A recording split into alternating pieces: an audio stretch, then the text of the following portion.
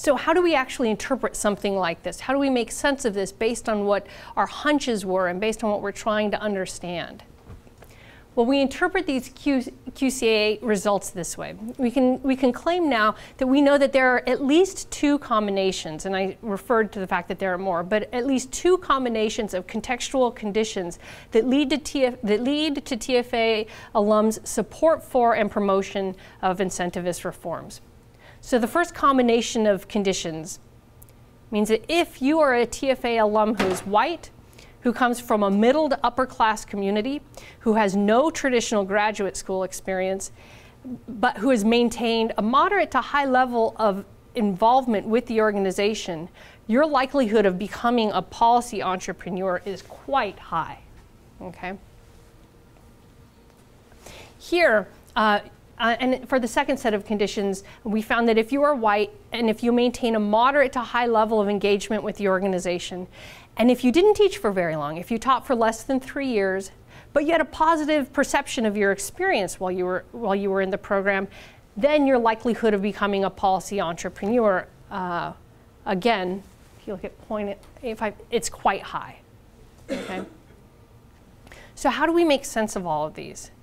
Well, overall, we saw there were actually 8 combinations, and some people might say pathways, okay, even though this is not path analysis, but 8 combinations of conditions that were linked with becoming a policy entrepreneur. Well, some people might say, well, what do we do with that? We know that 8 different combinations exist. Well, as a qualitative researcher who studies social phenomena, and if you'll recall at the beginning of the talk, I shared that one of the challenges methodologically to studying urban education is that it's complex. There are multiple things happening at any one time, and anybody who has studied schools, gone through schools, evaluated schools, worked in schools know that these social phenomena are complicated. And so this allows us to say it is complicated, and there are multiple experiences that core members can have that are going to lead them to become a policy entrepreneur. But what we also know is that there are certain conditions that we find are repeatedly that contain repeatedly high consistency and coverage. Right? Race, the race of the participant really matters.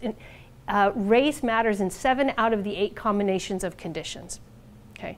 The socioeconomic background of the participant also matters. In 6 out of 8 of the combinations of conditions, SES mattered. Involvement in TFA. If you stayed engaged with the organization, if you continued to hear that messaging that I foreshadowed earlier, the messaging around certain solutions, policy solutions for inequality, that also predicts your likelihood of becoming a policy entrepreneur.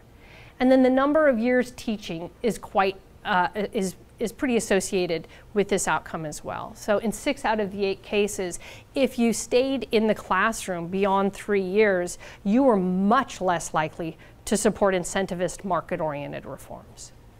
Okay. So let's talk about this qualitatively. So in other words, when a Teach for America alum is African American or Latino, is from a lower SES background, attains a traditional university-based graduate education, and minimizes his or her exposure to TFA's messaging about the causes of inequality and its solutions. Or if the alum is African American or Latino, has more experience with classroom teaching, but recalls his or her TFA experience negatively and minimizes, again, his or her exposure to the TFA's messaging, then she or he will rarely support and promote incentivist policies or become a policy entrepreneur according to these results. Okay? And we can go on and construct narratives around these now and flesh these out based on our other forms of qualitative evidence about our alumni's experiences and their reflections on their experiences. But we know from this systematic analysis of 117 interviews, we were able to step beyond coding them for certain broad patterns and to say there are 8 specific pathways that lead to these these orientations towards policy and reform. At the end of the day, there are 8. Right? And it's important to see what's not included in there as much as what is included in there. Right?